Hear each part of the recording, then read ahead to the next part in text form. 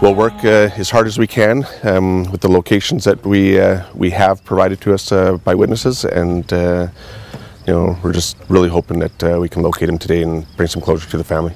The RCMP E Division Underwater Recovery Team arrived to start searching Osoyoos Lake on Saturday for a 41-year-old man that went missing on Monday. The man was presumed to have drowned after he went under the water when trying to rescue his dog and failed to resurface. We've searched the area extensively, but to date have had no luck locating him.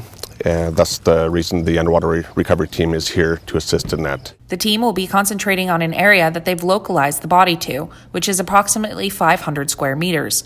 A drop sonar device is used, which sits on a tripod and is lowered down to the bottom of the lake. Basically, it'll take a circumference image of the area, and any objects will reflect and provide a picture back to them on the boat in real time. So if they see a body down there, it will reflect back to them, and they'll pinpoint that location, after which they'll dive down and make a recovery. The RCMP is looking at a depth of 130 feet to find the body. And so it's not a fast process.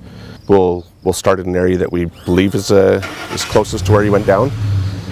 So this could be very quick recovery. It could be a matter of days. We just don't know at this point. The underwater recovery team currently hosts 24 members across the province, which work within the RCMP in other roles alongside their dive team. We can say we'd like to make sure that we find stay here until we find a person, but unfortunately that's not always the case.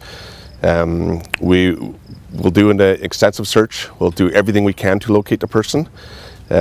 Sometimes it's just not meant to be, but they're going to work extremely hard to try and bring closure to the family. The tragedy of the situation has RCMP asking for people to be mindful of when they're on the lake and practice proper water safety.